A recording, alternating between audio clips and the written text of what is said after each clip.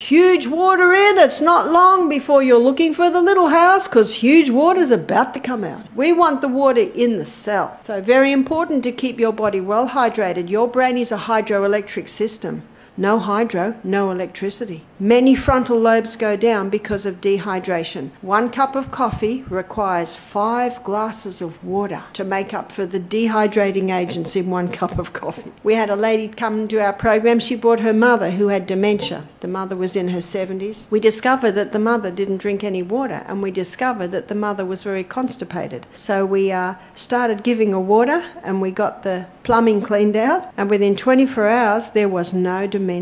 Isn't that scary? How many people in aged care? It's purely because they're constipated, and by the way, if they're on drugs, they'll be constipated. And I know nurses are so busy. They'll say, have you drunk water? And if the person's got dementia, they'll say, oh, heaps, and they haven't drunk a thing. So it's very labour intensive for the nurses to try and get the people to drink water. That's why it's so good you hear this lecture now while you still have your frontal lobe sparky.